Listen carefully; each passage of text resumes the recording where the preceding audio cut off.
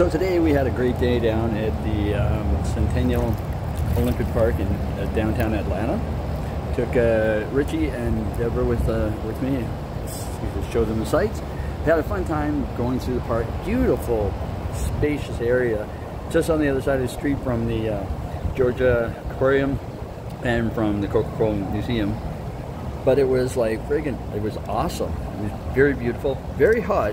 But I also gave him a little bit of American experience, and I brought him to Waffle House, where they enjoyed the food there and the hospitality. Had a great afternoon spending together, and let me tell you, coming down to Atlanta, Georgia for the International Singer-Songwriter Awards, it is always a treat, a pleasure, and the networking is incredible. So if you're a singer-songwriter and you want to know how to widen your circle, what you got to do is you got to join ISSA, the International Singer-Songwriter Association, and that'll happen for you because you'll meet people from all over the world.